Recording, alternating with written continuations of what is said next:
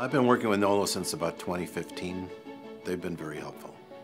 My name is Harry Steven Ellman. I founded law offices of Harry Steven Ellman back in 2006 when I got out of the title insurance industry and reinvented my law practice, taking advantage of the internet. I was out of the practice for 20 years. How do you get back into the practice? And the internet, Nolo in particular, was a great way to engage myself back in the practice of law without having, a client base. Most of the time when you call people, they've got an answering machine and you're not going to get somebody on that first call. The way Nolo operates, by providing me with an email address and a phone number, I'll email them with my contact information. And most of the time they will pick up the phone and call me. That's how I've been able to develop some of my practice.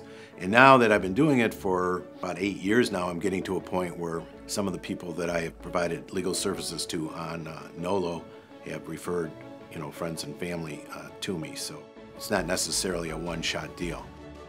So to at least be guaranteed that somebody is going to reach out to me specifically for my services, Nolo was a good fit.